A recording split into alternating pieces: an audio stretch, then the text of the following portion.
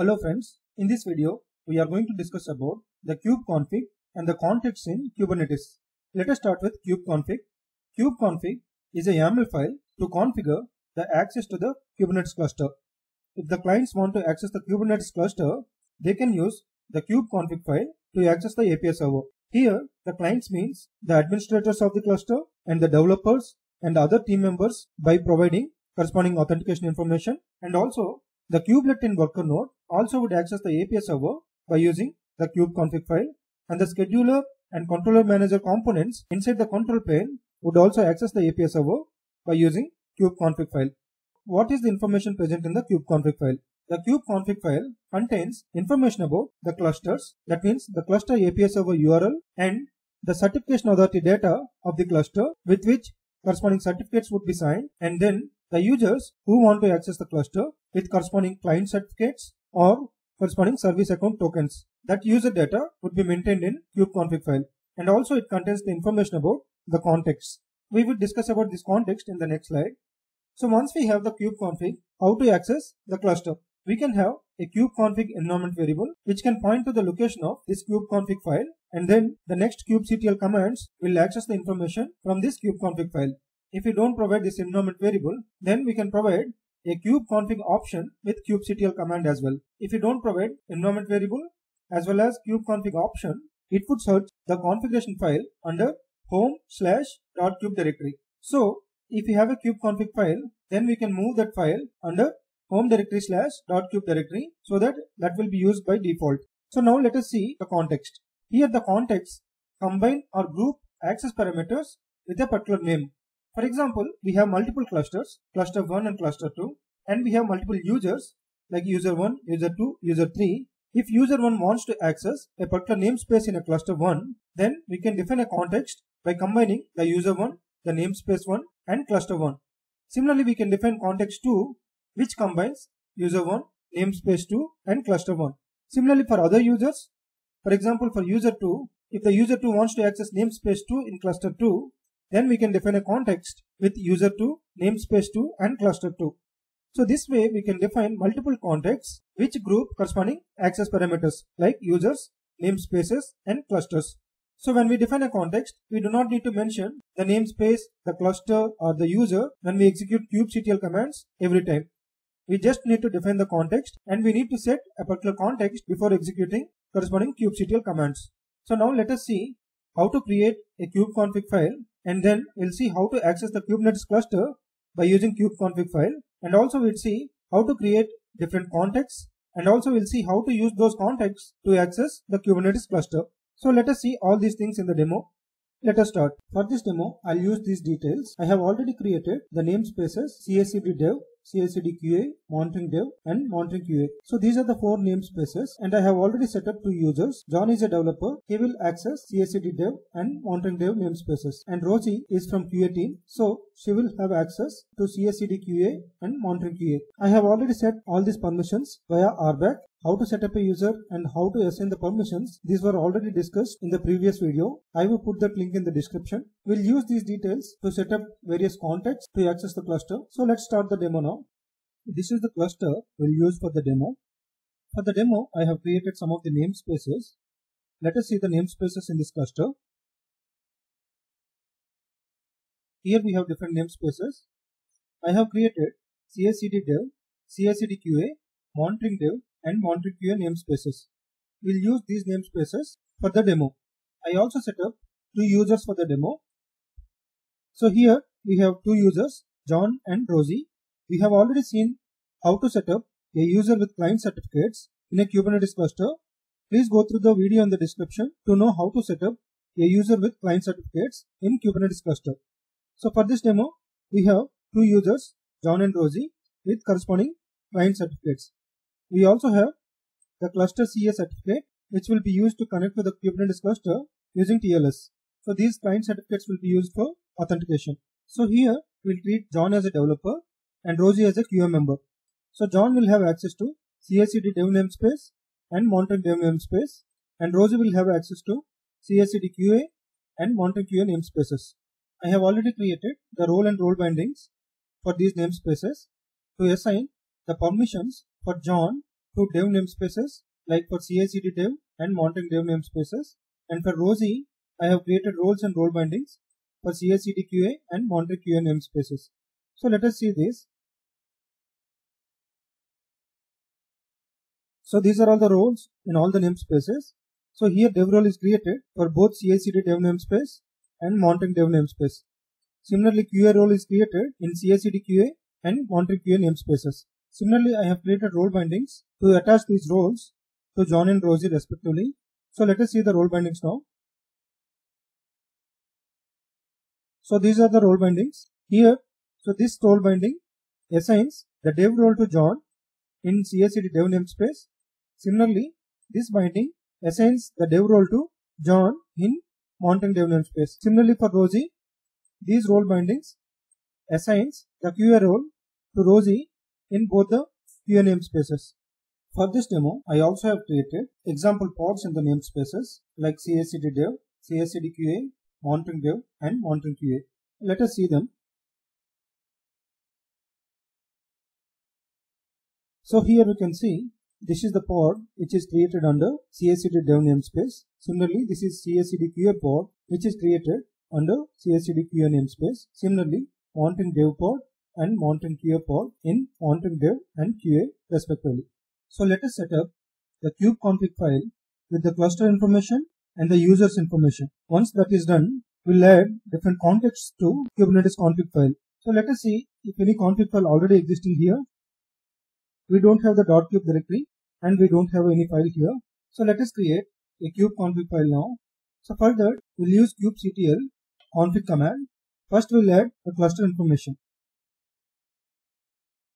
For adding the cluster, we need to use set cluster subcommand. Here we have a single cluster, so let us provide a name for that. Now we need to provide the server URL for the cluster. So this is the URL of API server. Now we need to add the certificate authority data. So for that there is an option embed search. Now we need to provide the certificate authority of the Kubernetes cluster. This is the file that contains the certificate authority information.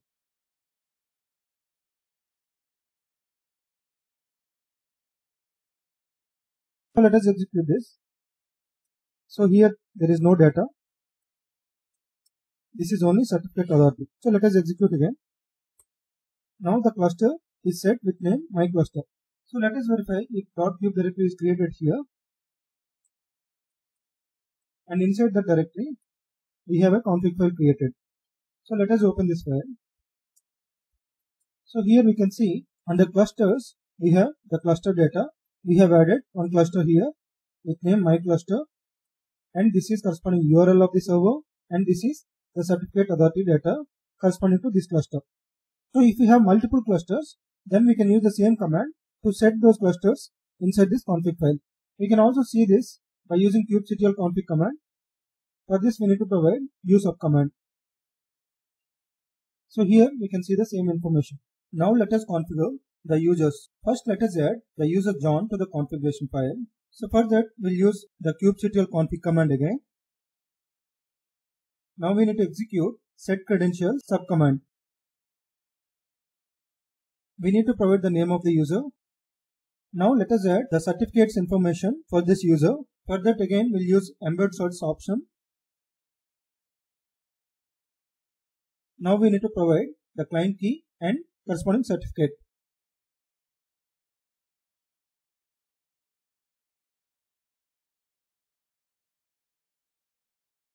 So let us execute this command. So now we can see the user John is set. Similarly, let us set the credentials for user Rosie.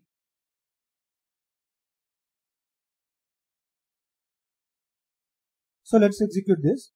The user Rosie also configured in the configuration file. So let us view the configuration file again. Now, in addition to the cluster, we also can see the user information. Here under users, the name John is added. For that user, the client certificate data and the client key data are added. Similarly, another username with Rosie is added. For this user also, we can see the client certification data as well as corresponding private key data. So this way we can set the users in the configuration file. So as of now, we don't have any context in the configuration file.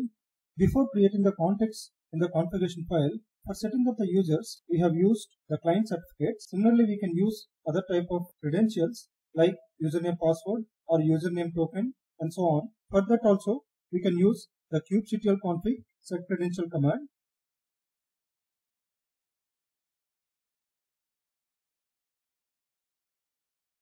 Here we can see various examples for setting the credentials for each of the users. So you can go through this documentation as per your requirement.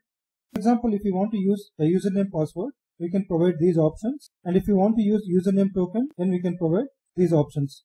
This way we have multiple options to set the credentials of different users.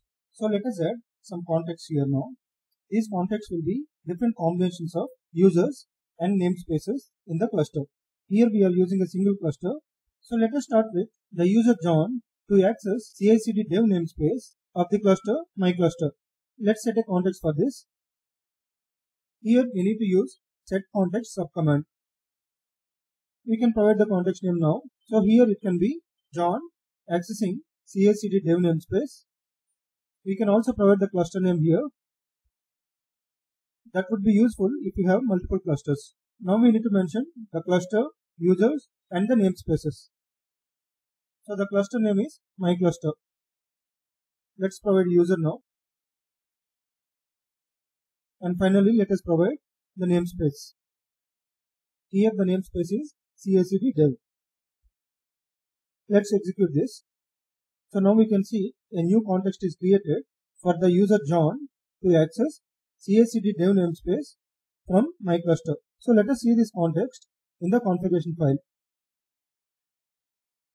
Now under context, we can see a new context with name John CI/CD dev my cluster. Here we can see the cluster name is my cluster, the namespace is CI/CD dev and the user is John. So if we have multiple clusters and multiple namespaces, so for different users we can create different contexts containing the username and corresponding cluster name and the name of the namespace. Now let us add the other context as well. Now I am setting the context for content dev namespace.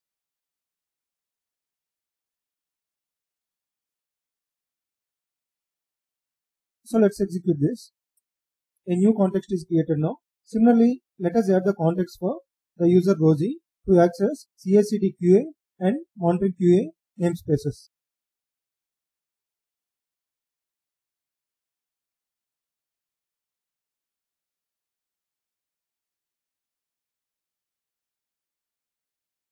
We can see the configuration file again. Now under context, you can see the 4 contexts which are different combinations of cluster, namespace and user. Now let us try to access the cluster using the different contexts which we created. Before that, let us see the context. So these are the different contexts now. Before accessing the cluster, we need to set the current context as one of these contexts. So let us set the current context. For that, we need to use context as the subcommand of kubectl-config command. So let me take this context as example. So now it is switched to this context. We can see the current context as well. So this is the same context to which we have switched now. So this means we are connected to CI/CD dev namespace of my cluster. So let us see the pods in this namespace of my cluster. Here we do not need to give any namespace as part of kubectl command because that is already set as part of the context. So here we can see the CI/CD dev pod which is running inside CI/CD dev namespace. So if we want to connect to other namespaces in this context, then we need to explicitly provide the namespace. For example, if we want to see the pods in monitoring dev namespace, then we need to specify the namespace explicitly. So here we can see the monitoring dev pod is running under monitoring dev namespace. So let us try another example with user Rosie as well. So let us change the context again. So now we are using the context to connect to monitoring QA namespace of cluster my cluster using Rosie. So now we have switched to the context. We can see the current context again. Now let us see the pods running in this namespace. So here we can see the pod is corresponding to the monitoring QA namespace. Now we have seen how to access the Kubernetes cluster using context. So when we access the Kubernetes cluster, by default it is using the file under .kube directory. So by default this is the file which is being used by kubectl command. We can also have the custom location which stores the Kubernetes config files. So for example, let us move this file.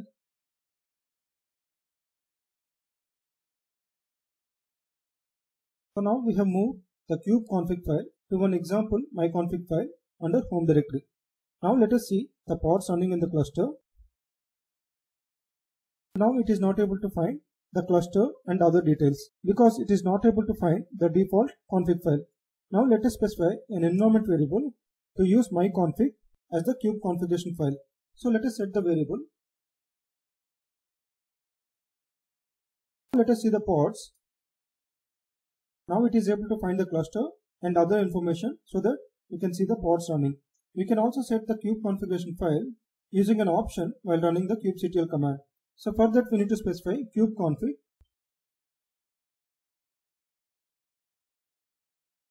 So here we need to specify the full path of the config. Now it is able to print the pods. This way we can use custom configuration file by setting the KubeConfig environment variable or KubeConfig option while running the kubectl commands. So in this video we have discussed about the KubeConfig and the context in Kubernetes. I hope this video helps. Thanks a lot for watching.